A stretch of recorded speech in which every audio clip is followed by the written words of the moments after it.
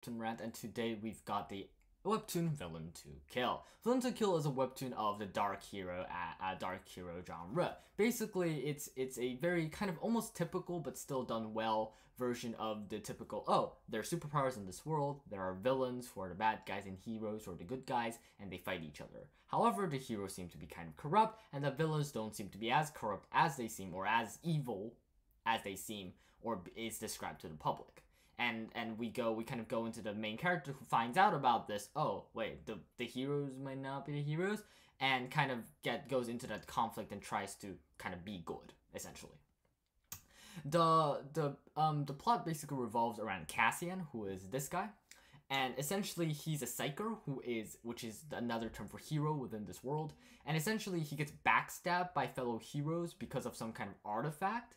And basically, an older hero that he knows from way back, he found this artifact thing that's supposed to be a secret that the heroes don't want, the psychers, or whatever, the psychers don't really want the public to know about, and the villains, other people to know about, so they got kind of exterminated so that information wouldn't leak out, I think, pretty much.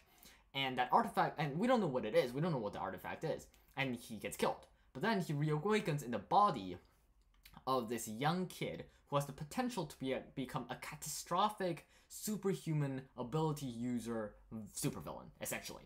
However, he kind of harnesses those powers in order to do good things, and he starts to make his own villain group, and, well, we say villain, but it's really just a group of superhumans, and try to find out what the artifact is, and that's the basic plot of the thing. And it's already a pretty intriguing plot, but what really adds on to this webtoon, I believe, is a couple things.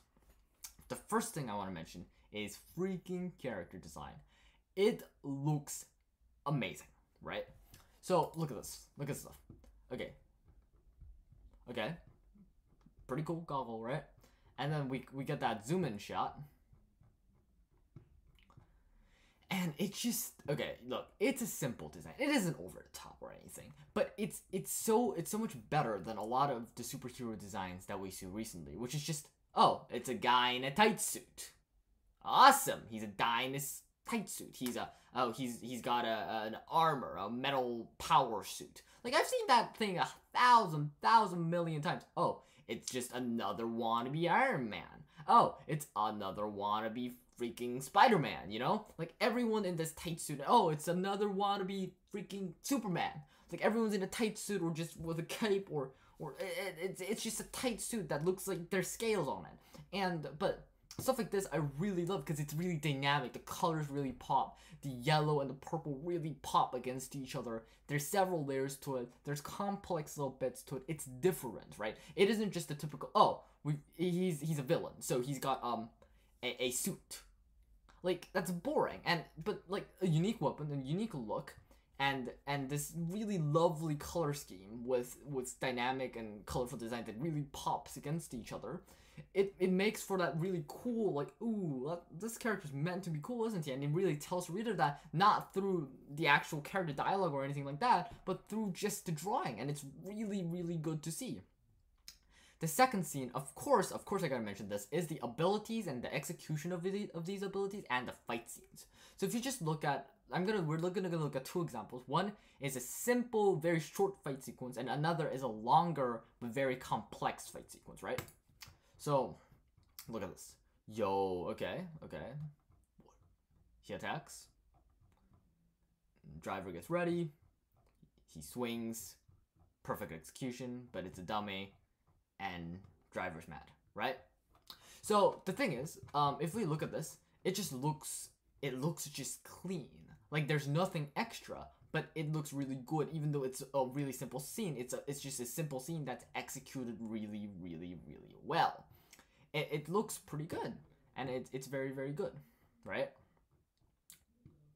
And then we get complex fight scenes. This is a scene with Cassian, the main character. So, homing skewer.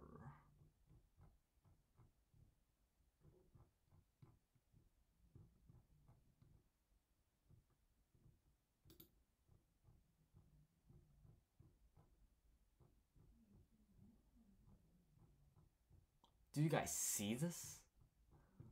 Look at that. Look at that lighting. But like, look at these fights, right?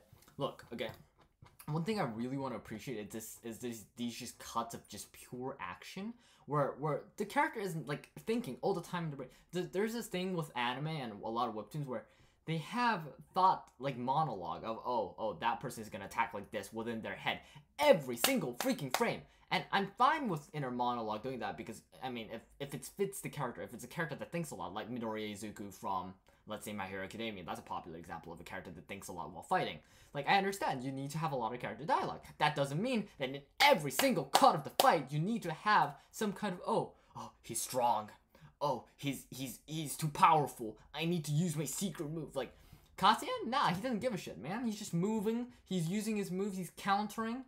Like, it looks good. It feels good. And it really flows. There's no dialogue to break up this beautiful sequence of fighting. And it's really, really cool. It's really, really good to see. And a lot of the action sequences are like this. And that's why that really adds on to the webtoon.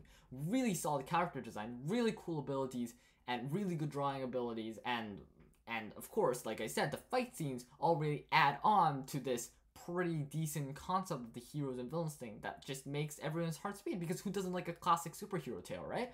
And it's just really, really cool. And I really respect people who have come up with this not super typical, but still just a new version of something that of a very well established genre, but still really pull through because their work is just objectively really, really, really, really cool. And I think it really shows. The effort really shows, and I think it's very, very cool.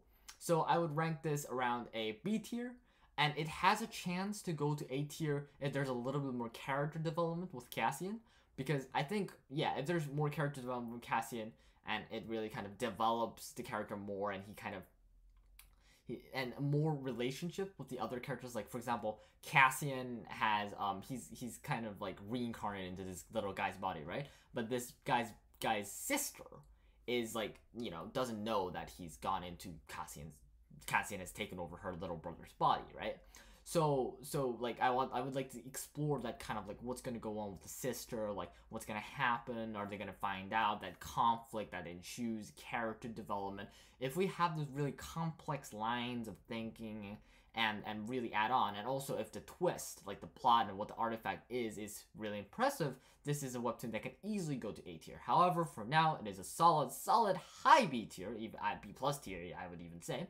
And it is an excellent webtoon. If you're craving some superhero action, but you're sick of Marvel, DC, and you're sick of watching the boys spewing blood everywhere, and you still want corrupt superheroes, welcome to Villain to Kill. Have a great day, everybody. B tier.